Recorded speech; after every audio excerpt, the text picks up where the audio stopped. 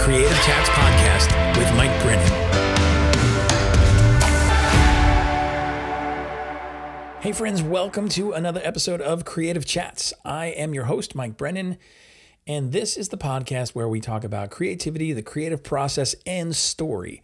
And I love to unpack these things mostly with my guests and explore how we can apply these things to our own creative processes and journeys. Hey friends, I have a special episode this time around. I'm celebrating, and I want you to celebrate along with me. I have reached a milestone, and it is 12 years of my daily creative habit. That's right, every single day for the past 12 years, I have shown up to create something, mostly visual art, but I've also branched out into writing as well. And so this journey of mine, if you're not familiar with me, with daily creative habit, my background and story, briefly, I was in a place where I put my creativity on a shelf for about 10 years. I had experienced some burnout. I had kind of fallen out of love with some graphic design and some just of those creative abilities. I was stuck in this pace that was very relentless, and this is what I was doing for a living. And so I put my creativity on a shelf. I walked away because I said, this is not working. And I didn't realize that by not creating anything, even in my personal life, that it would eventually lead to a place of depression and a place where, along with some other life experiences and circumstances, had my life spinning out of control and really hitting rock bottom. And it was at that place, rock bottom, suffering from depression, suffering loss after loss, where I heard this voice inside me saying, what if you came back to your creativity? Because when you were a kid, you just loved to create. You created greeting cards, you'd give it to family members, you'd see their faces light up. Like, what if you could get back to that place of creating where there was actually joy in the process, like you enjoyed making things? And it wasn't so heavy. It wasn't so much about clients. It wasn't so much about opportunities and making a living from it. And what if you could just return to a place where you created and it made you happy? And maybe you gave it away and it made some people around you happy. Is that even possible? And I was honest with myself saying, I don't even know. I mean, I've been away from my art for so long. I've been away from my creativity for so long. I'm not sure how to engage with it. And I don't know what that would look like. But I thought to myself, I really don't have anything else to lose at this point. And I got turned on to this idea of a 365-day art-making journey, which was basically show up every day and create some piece of art. And I thought to myself, this might be failure. This might not work.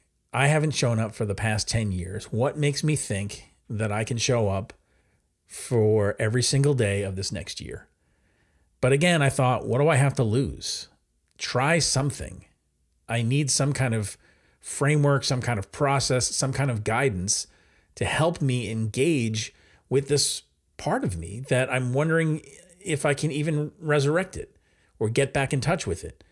And so I decided to do this, and I finished a year and made a lot of bad work and uncovered a few things about myself and some of my interests, and I kept going and I kept going. And that's where daily creative habit came from.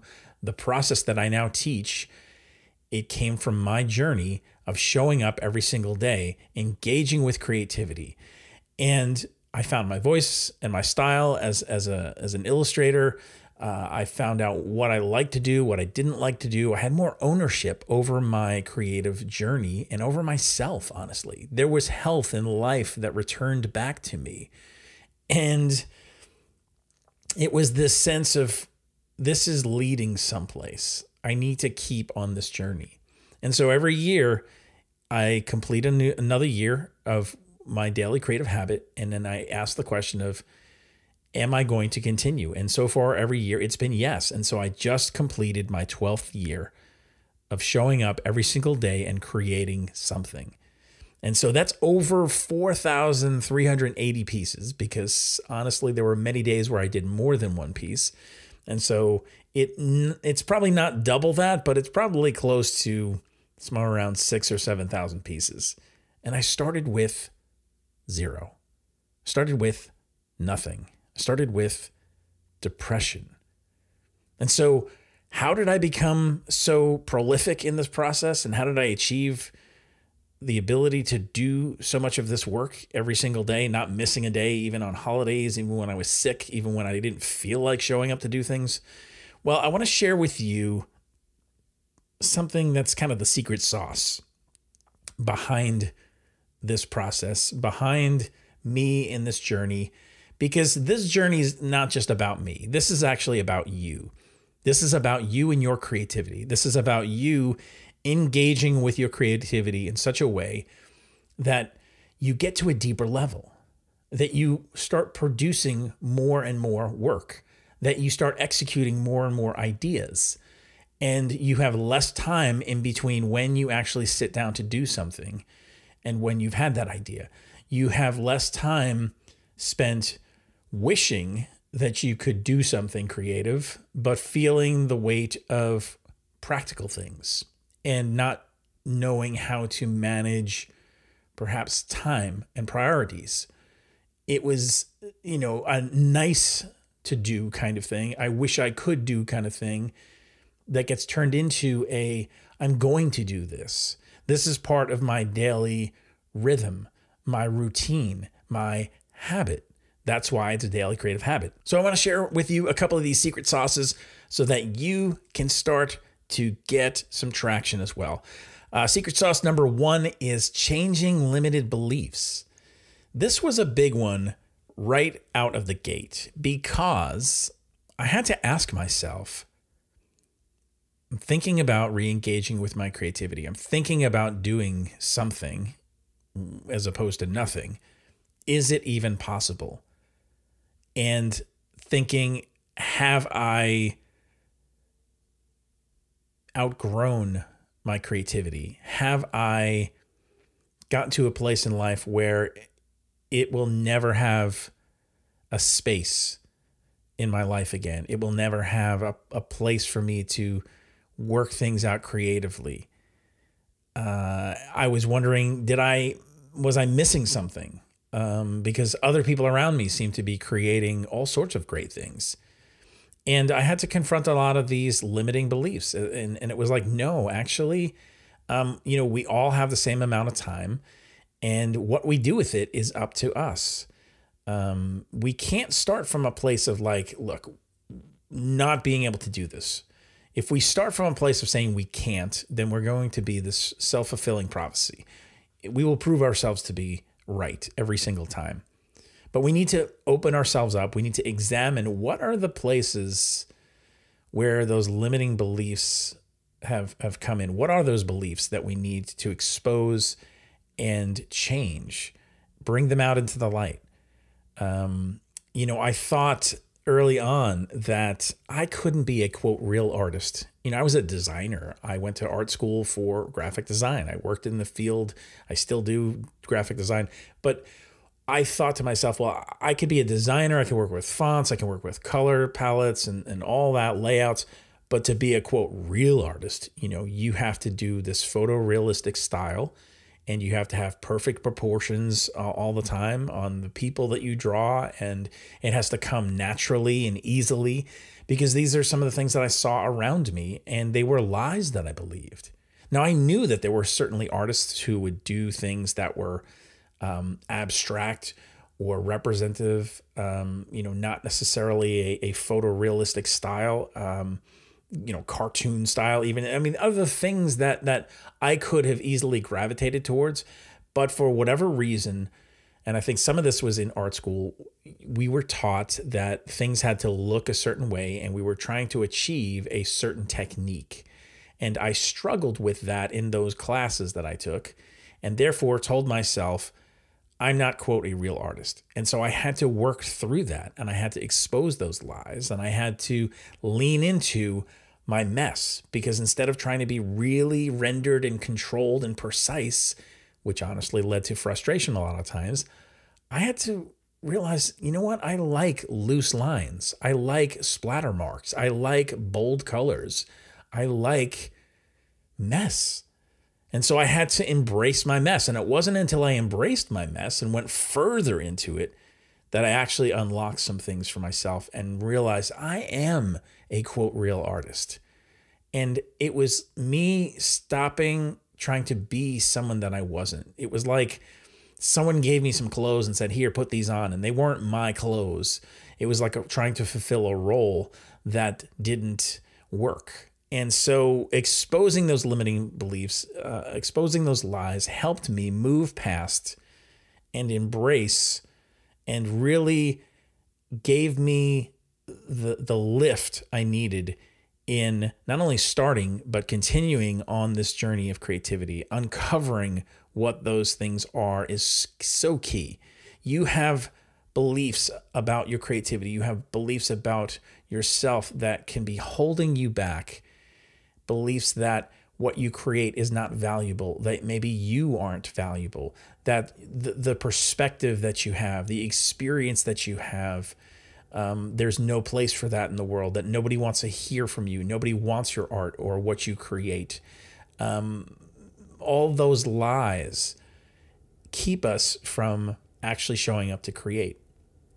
So the secret sauce, number one, is change your limiting beliefs. Secret sauce number two is find a guide.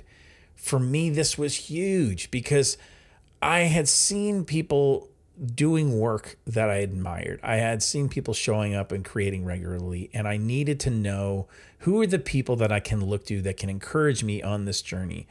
The stories that I needed to surround myself with to keep going. Honestly, that's why a big reason why I loved starting this podcast was because I'd get to have these conversations with creators and find out what their story was. Where did they start? What brought them to where they are today? What were the trials and tribulations they had to endure? What were the lessons they learned? And what is some of the process that they put into place so that they could be successful or achieve certain results? I think it's important to find a guide in whatever way that you can. Sometimes it's a personal connection. It's someone that you can meet with. It's someone that you know personally. It's someone that in real life you can get together with. Other times it's not. Other times it's someone you just look to from afar. It's someone that you're observing what they do, how they do it. You're investigating, you're researching that person to try to understand more about them and their work and almost reverse engineer some of the things that they've done so that you can apply it to yourself. It's important to have these guides. And sometimes they change throughout the journey because you learn all that you can from a certain person or you're in a certain season and that person takes you so far and then you find somebody else. This happens a lot in if you take classes and you're learning different techniques and you're learning from various teachers. Someone will take you to a certain point and then there's some handoff that happens. And that's natural and that's normal. But it is important that you find some guides. It is important that you surround yourself with some people, with some experiences, with some wisdom, people that you can ask questions to, and understand that you're not alone in this journey. People have gone before you. Learn from them, build on what they have done, and then turn around and do the same for someone else who may be some paces behind you.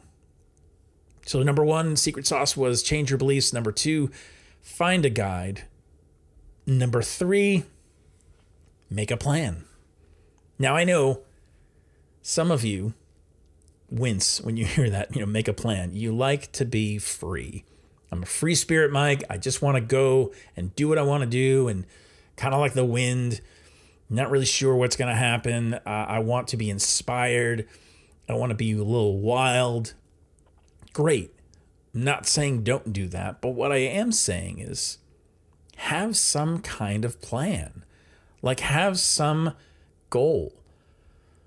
Gaining wisdom from a guide is only helpful if you can actually put it into action. And action requires a plan. Is there a project that you want to work on? Is there an end goal in mind that you want to shoot towards? It's so much easier to figure out what that looks like and then reverse engineer some things, work backwards, figure out the steps in that plan than it is to leave things vague and just go with the flow. Because so many times you go with the flow and you know what happens? You drift. You end up places that you never intended to be, and you've spent a lot of time or wasted a lot of time, and you're someplace that you really didn't intend to be, and now you have to work even harder, perhaps, to go back upstream and to course correct.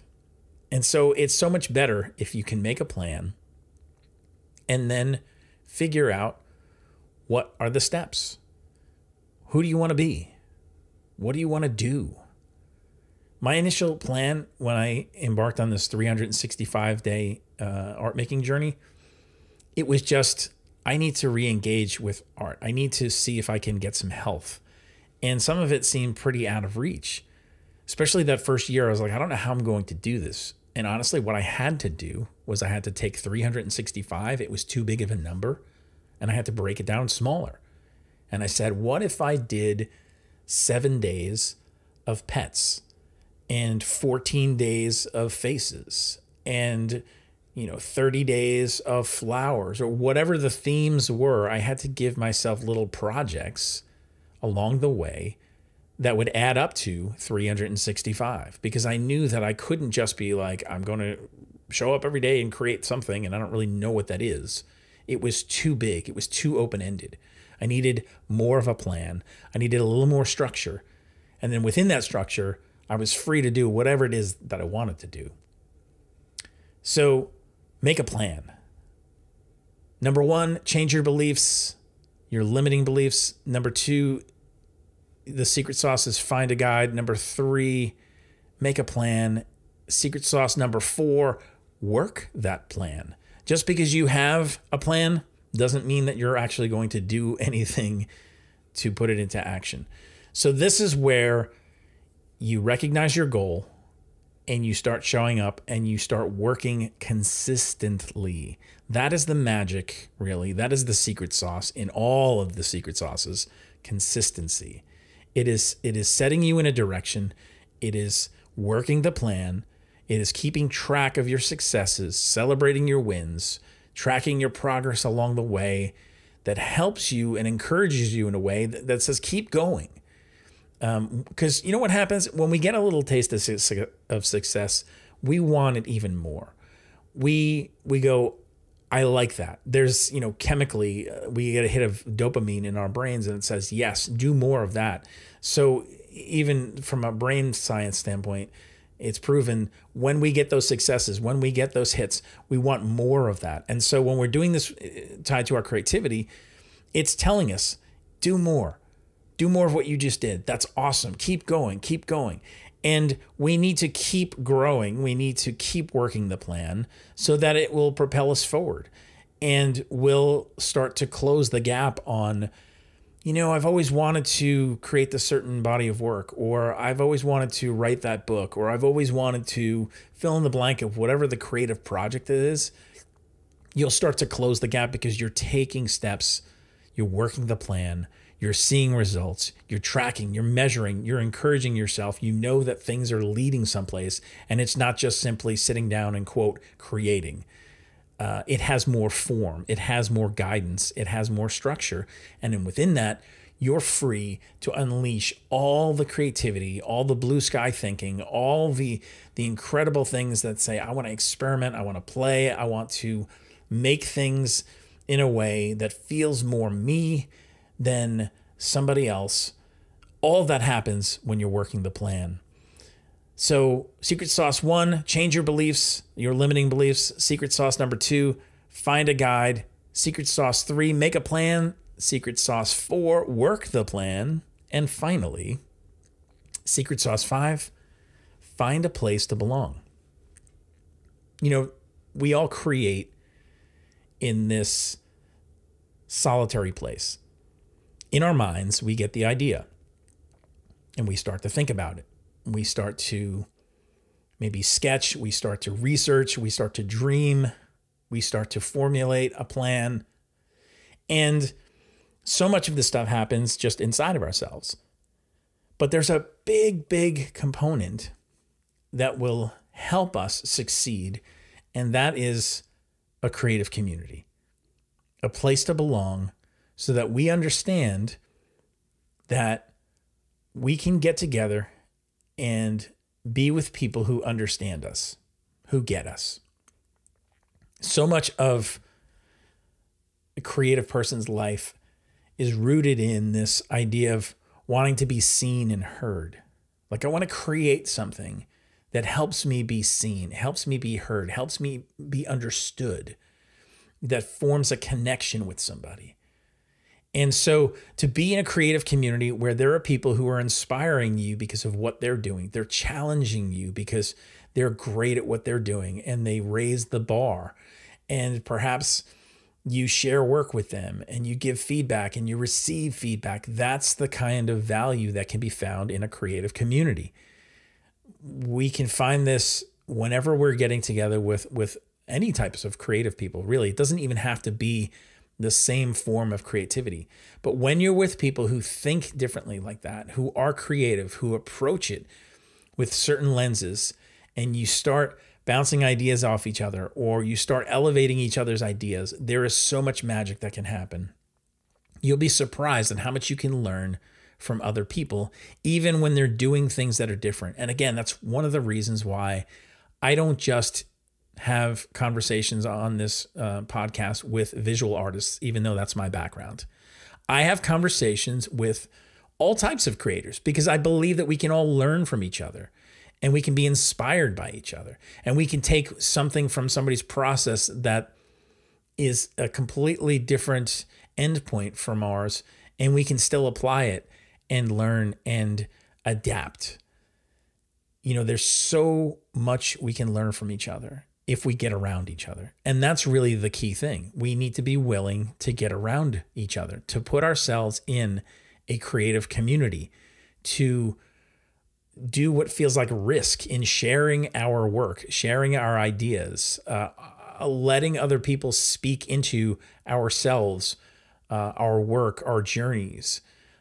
There's a sense of belonging and connection, honestly, that can help you stay motivated and keep moving forward, that won't happen outside the context of a community. We cannot survive on our own. We cannot survive in a vacuum.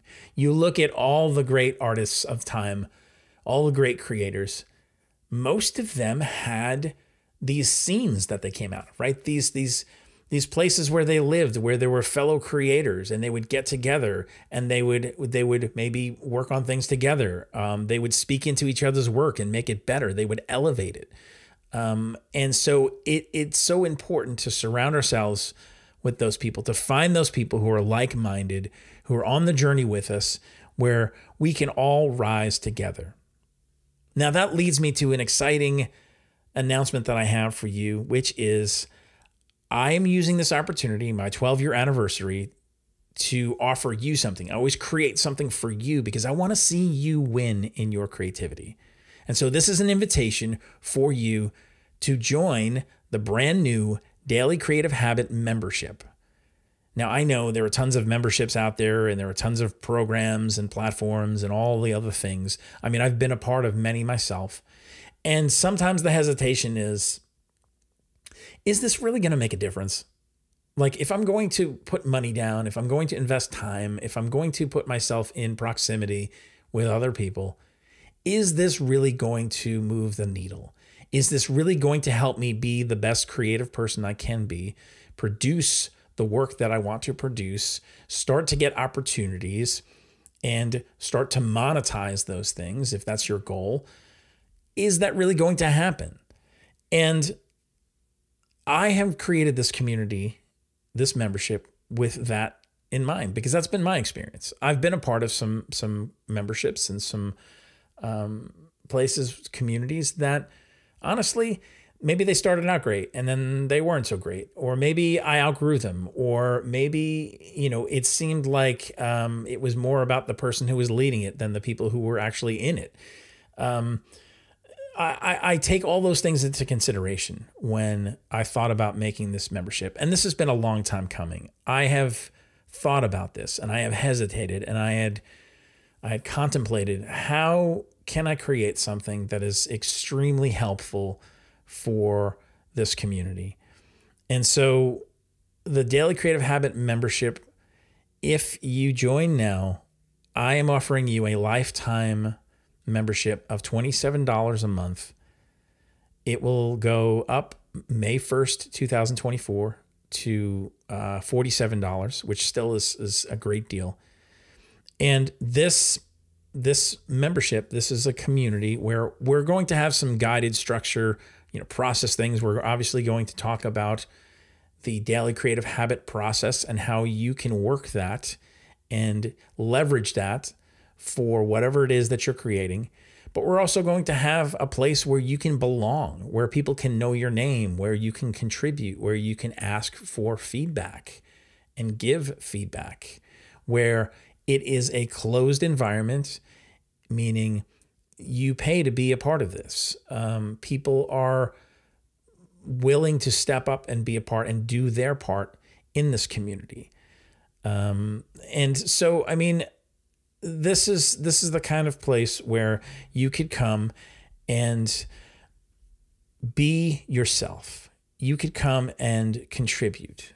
Now, what does this look like practically? Well, every month there will be a live session at the end of the month where we get on a Zoom call and we're going to talk about a specific topic, and there'll be a Q&A at the end of that, all designed for you to level up your creative game.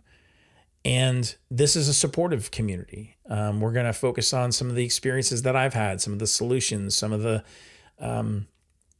things that I found helpful, some of the pitfalls that I've had.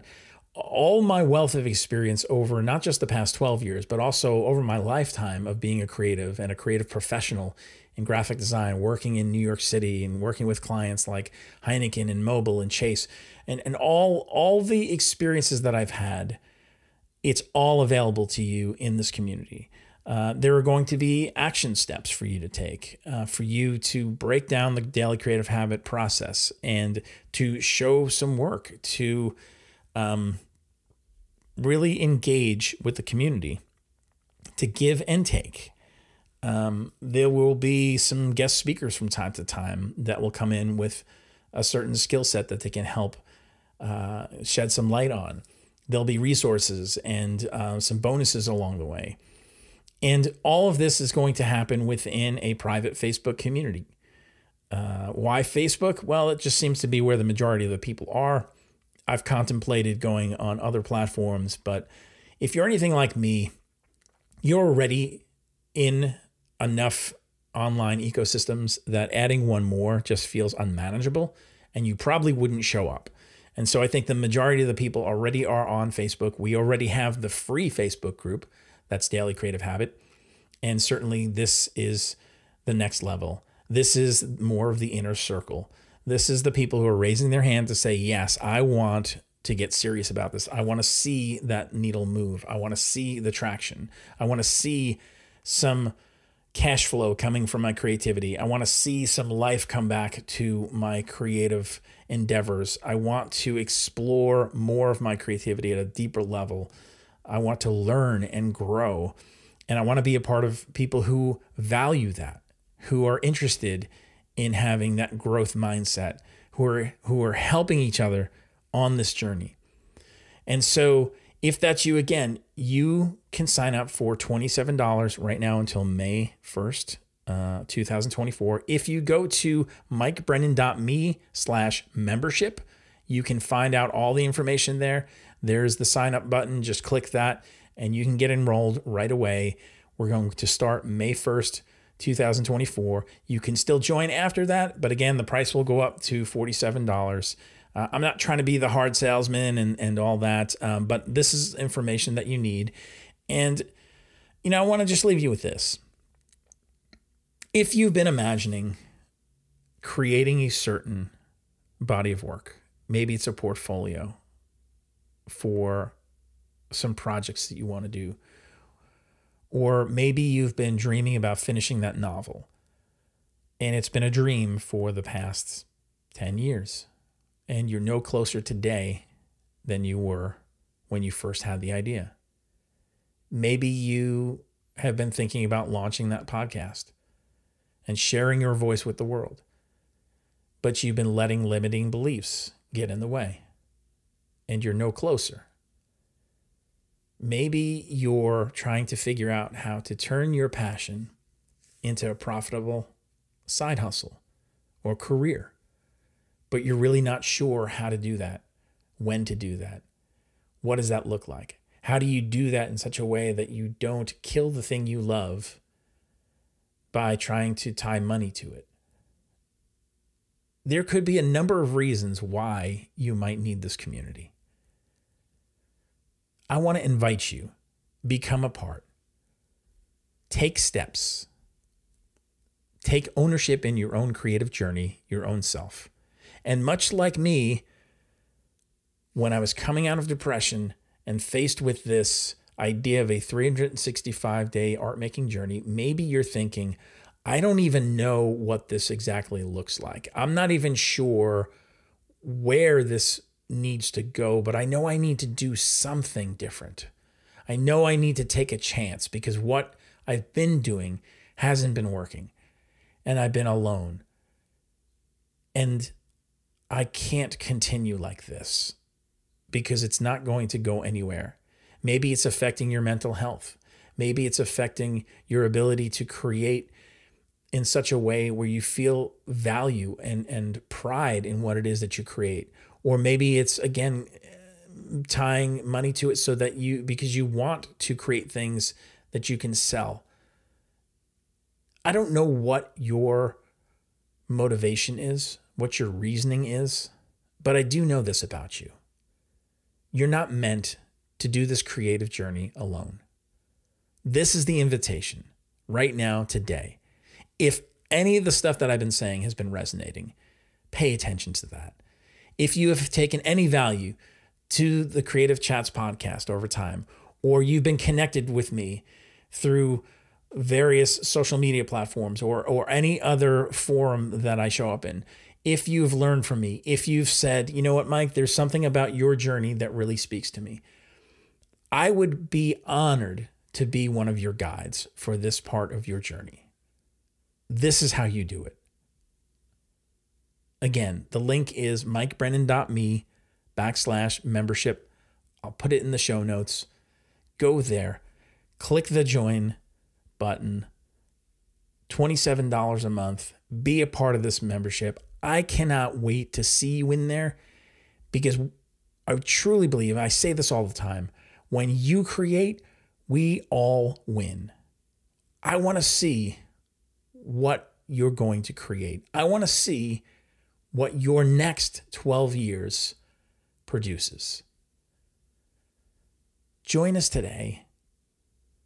I can't wait to see you in there. Can't wait to have you part of this community. And today, go create something.